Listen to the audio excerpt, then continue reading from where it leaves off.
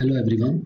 In this tutorial, we are going to understand what is the use of fillet and chamfer command. The fillet and chamfer command are in the modify toolbar. This is a fillet command and this is a chamfer command. Now let's understand what is the use of fillet and chamfer command.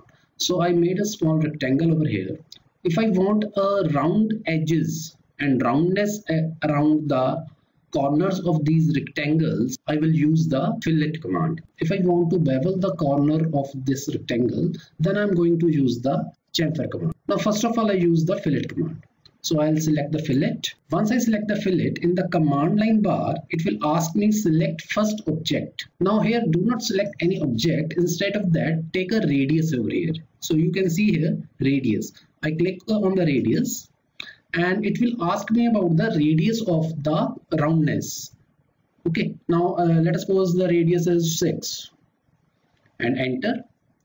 Now it will ask you about the select first object. So let us suppose I want a roundness at this corner. I'm going to select this line and this line. So see, once I select both of the lines, it will give me the roundness over here. You can also check the roundness with the help of dimension. I'll take a dimension over here. I'll take the radius. Once I select this one, it gives me 6 radius. You can say this. I give the radius 6, so it gives me 6. If I want to give the multiple fillets, I want to give the fillet to this one and this one. So how to do that? You can see this. I take the fillet command, select first object. So instead of first object, give the radius. So radius, let us suppose again 6.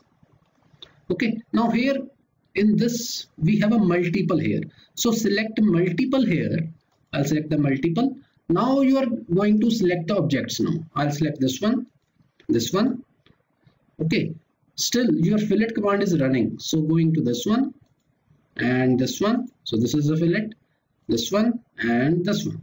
Now escape. So this is a way to give the roundness to your figure. So to give the roundness to figures, you have to use the fillet command. Now I'm going to make the chamfer of it. Now again I may have to make a rectangle. I make a small rectangle here.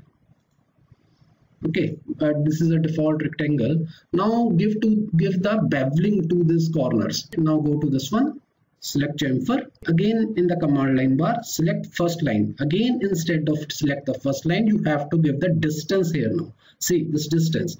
Select distance. So let us suppose the first chamfer distance is 6 and enter. It will ask about the second chamfer distance. Again give let us suppose 7, enter.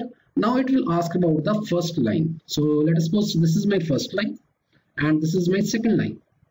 So you can see this has been chamfered. Now again take the dimensions. I'm going to take a dimension here to understand. See this. See, this is a 7. Okay, and again take the dimension.